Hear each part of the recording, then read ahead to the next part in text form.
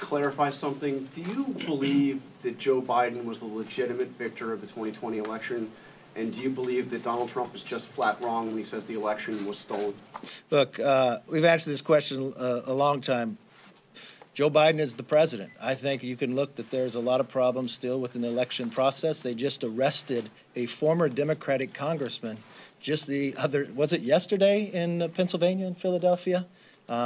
And as we find a lot more information out there, we want to make sure more people have the ability to vote and that it's as secure in with the election where we go. But that yes, ma'am. That wasn't my question. Yeah, your question. Your question was in the White House. Was it legitimate? Is Donald Trump wrong when he says the election was stolen? You know, Jonathan, we talked about this a long time. I've already answered that question. No, Thank you. What was the answer? Is Donald Thank you. Trump We'll move on now. when Thank he you says very. the election was stolen? Thank you very much. You said both publicly and privately after January 6th that you thought Trump bore some responsibility for the attack.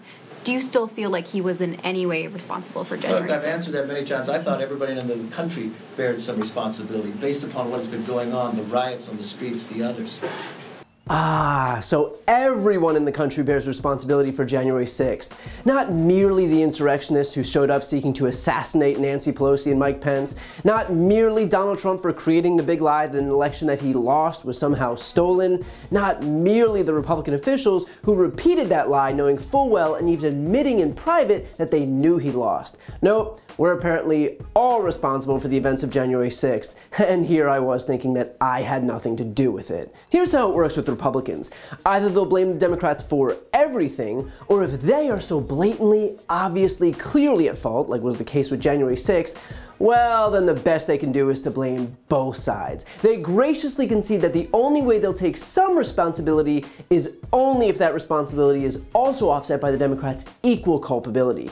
So if you're wondering why people like me rail against this idea that we have to both sides everything, it's because this is the natural progression of that. We've been trained to think that everything is a both sides issue when the coup attempt on the US Capitol is decidedly a one-side issue. Let's just be clear, what Kevin McCarthy is doing is still, to this day, perpetuating the same apologist bullshit that led to January 6th. The Republican Party's inability to be honest about the 2020 election is what landed us here in the first place. And yet, even now, after a literal coup attempt, still Kevin McCarthy can't find it in himself to say, with any semblance of clarity, that the election was free and fair and that Joe Biden was the legitimately elected winner. He can only bring himself to make the declaration that Joe Biden is the president, which of course is a nod to those far-right lunatics who also refused to concede that the election was fair. So if you're wondering why those insurrectionists believe the big lie, it's because even the other Republicans who had the power to speak out instead did what Kevin McCarthy is doing right this very moment. Here's the thing, Kevin McCarthy isn't just a coward, although he is a coward, he is complicit. He is actively, to this day, pushing the exact same disinformation that caused the insurrection on January 6th.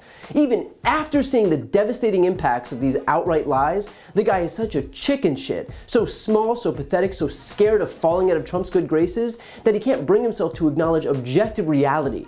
At first, I found it hard to believe that this guy was the leader of the GOP in the House because he doesn't seem capable of leading an applause break, but it makes perfect sense because to lead that party means you have to be completely spineless, to be willing to bend to the every fleeting whim of a serial liar and con man who incited a rebellion against this country. You need to be a complete empty suit, a coward and a puppet, and that is Kevin McCarthy to a T. So as we watch these January 6th committee hearings, just remember, the 2020 election wasn't stolen, there is no evidence that the election was stolen, there's no evidence of fraud, they never provided even a single example of it in more than 60 court cases, including at the hands of judges who Trump himself appointed. It wasn't proven among Republican secretaries of state or governors, the vote counts were all confirmed by recounts and audits, including audits by Republican operatives. Republicans know the election wasn't stolen, just like they knew that Trump himself was responsible for the insurrection. If they didn't, then why did Republican lawmakers send texts to Trump's chief of staff saying, "Hey Mark, protesters are literally storming the Capitol, breaking in windows and doors, rushing in. Is Trump going to say something?"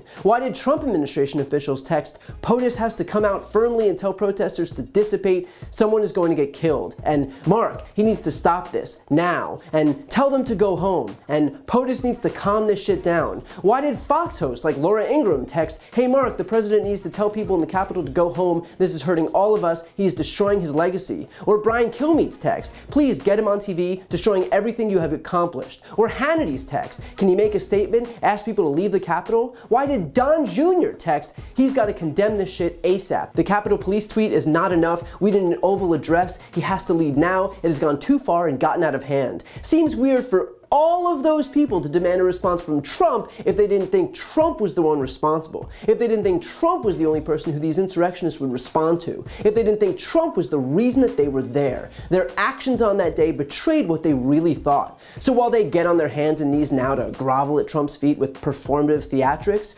just know that they know the truth. They've just made the political calculation to lie. So when you hear people like Kevin McCarthy refuse to acknowledge that Joe Biden was the legitimately elected winner of the election, they're not saying it because they believe it. They are saying it because they believe that their supporters are dumb enough to.